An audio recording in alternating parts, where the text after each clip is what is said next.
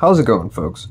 So today, Uber got itself into some major hot water because a huge amount of files, including emails, text messages, and other types of documents, were leaked to the media that show the company committing at bare minimum unethical or potentially illegal acts and practices under the laws of multiple different countries in which they were operating in.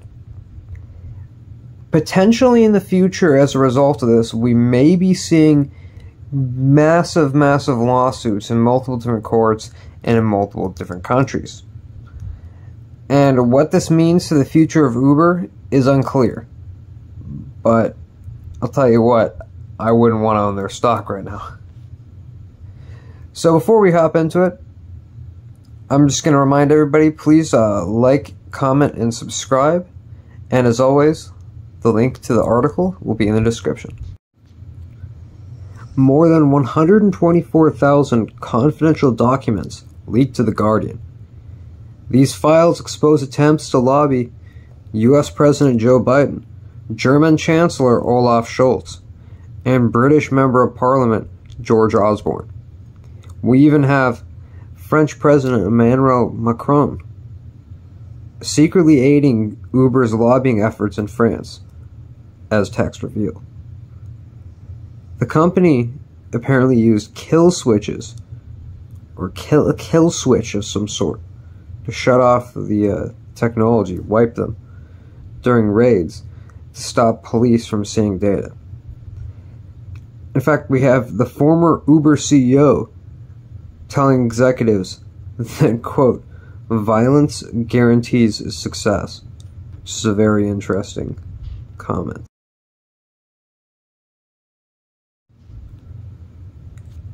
A leaked trove of confidential files has revealed the inside story of how the tech giant Uber flouted the laws, duped police, exploited violence against drivers, and secretly lobbied governments.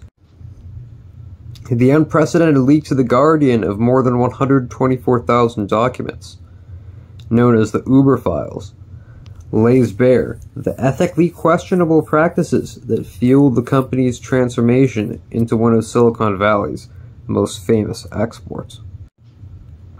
The leak spans a 5-year period when Uber was run by its co-founder Travis Kalanick, who tried to force the cab-hailing service into cities around the world, even if it meant breaching laws and taxi regulations.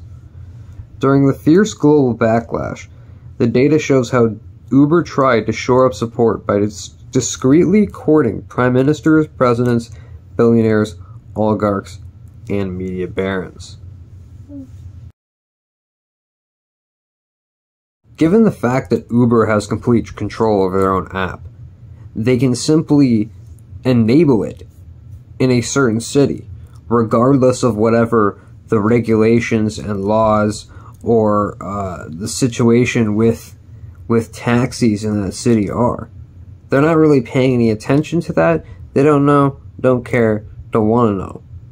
They're simply enabling it in different cities. And what we see here in this picture is some of the protests against In one exchange, Kalanick dismissed concerns from other executives that sending Uber drivers to a protest in France put them at risk of violence from angry opponents in the taxi industry. I think it's worth it, he shot back. Violence guarantees success. Which, if the comment didn't sound bad at first, the context makes it far worse. And here we have Kalanick's very dry lawyer-produced statement from his spokesperson saying, quote, he never suggested that Uber should take advantage of violence at the expense of driver safety. And any suggestion he was involved in such activity would be completely false. So this one's interesting. The leak also contains texts between Kalanick and Emmanuel Macron, who secretly helped the company in France when he was the economy minister, allowing Uber frequent and direct access to him and his staff. Macron, the French president, appears to have gone to extraordinary lengths to help Uber, even telling the company that he had brokered a secret deal with its opponents in the French cabinet. A big part of the problem here is the fact that it's been putting the Uber drivers themselves in serious danger, as they were undoubtedly the targets of vicious assaults and sometimes murders by furious taxi drivers. And the cab-hailing app in some countries found itself battling entrenched and monopolized taxi fleets with cozy relationships with city authorities. Uber often characterized its opponents in the regulated taxi markets as operating a cartel, which isn't incorrect, but you gotta ask yourself, is Uber not just another cartel attempting to infringe on the other's territory and take that territory for itself? To a large part in response to this, across the world, police, transport authorities, and regulatory agencies sought to clamp down on Uber. In some cities, officials downloaded the app and hailed rides so they could crack down on unlicensed taxi journeys, fining Uber drivers and impounding their cars. Uber offices in dozens of countries were repeatedly raided by authorities. Could you imagine that? You sign up for the new Uber that just came out, the new app came out, in your city, and you sign up to be a driver. You go to pick someone up, and it's just some cop. He takes you, impounds your car. Man. So against this backdrop, Uber developed sophisticated methods to thwart law enforcement. One was known internally at Uber as a kill switch. When an Uber office was raided, executives of the company frantically sent out instructions to IT to cut off access to the company's main data systems, preventing authorities from gathering evidence. The leaked files suggest the technique, signed off by Uber's lawyers, was deployed at least 12 times during raids in France, the Netherlands, Belgium, India, Hungary, and Romania. With all this in mind, I think that Uber, the company, is in some serious trouble. For one thing, their position in the market is not especially secure. Their main competitor, Lyft, essentially offers the exact same service and for a similar price. So it's not as if they can rest on their laurels in their home markets. But they also have competition from the taxis, not so much when it comes to fares or how fast they get there or any sort of free market related competition. Rather, they have competition for who can out-nepotism the other.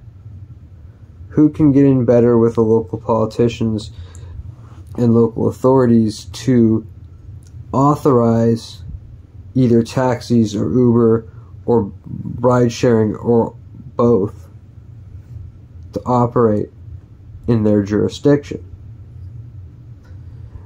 And oftentimes, it's true that the taxi companies operate in a mafia-like way. But as we're seeing based upon these texts and emails and other documents, is that Uber too operates in that same sort of way. After all, if the allegation is that taxi companies act in a cartel or mafia-esque way, why should it come as a surprise to anybody that Uber is acting in that way? Uber, after all, at the end of the day, is just a taxi company. Anyway, thank you, ladies and gentlemen. Have a good one.